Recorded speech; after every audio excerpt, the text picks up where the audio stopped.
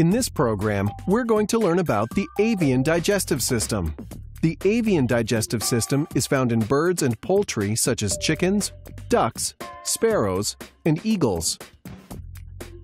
A digestive system is the system by which ingested food is acted upon by physical and chemical means to provide the body with absorbable nutrients.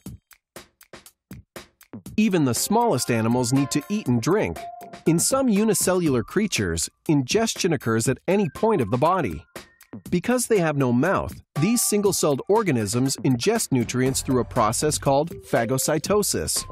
Phagocytosis is when a cell takes in a large object that it will eventually digest. These creatures do not have a digestive tract.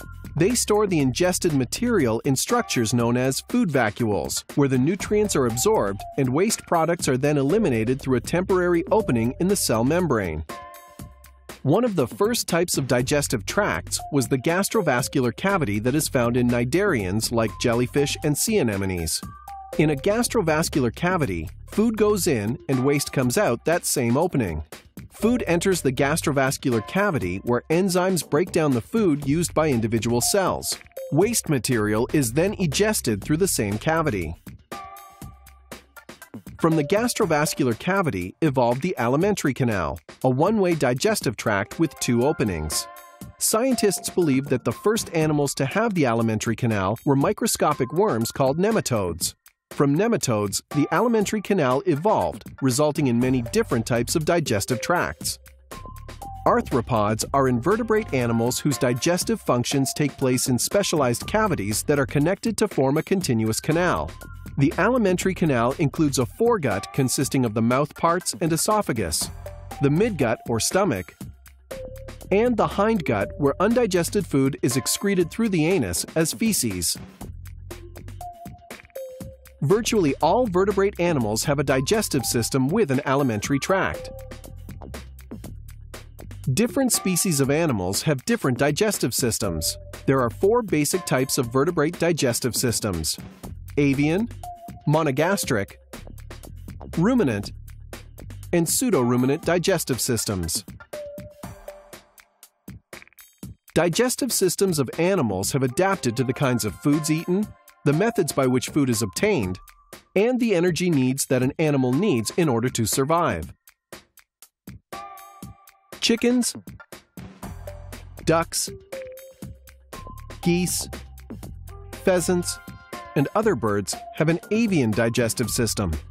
A chicken is an omnivore, eating both meat and vegetable matter, and uses its beak to gather small grains, grass, or insects for ingestion. Birds cannot chew food. The main parts of a chicken's digestive system include the mouth, esophagus, crop, proventriculus, gizzard, ceca, stomach, small intestines, large intestines, and cloaca. As the food moves from the mouth into the esophagus, saliva and digestive enzymes are added. These begin the process of digestion.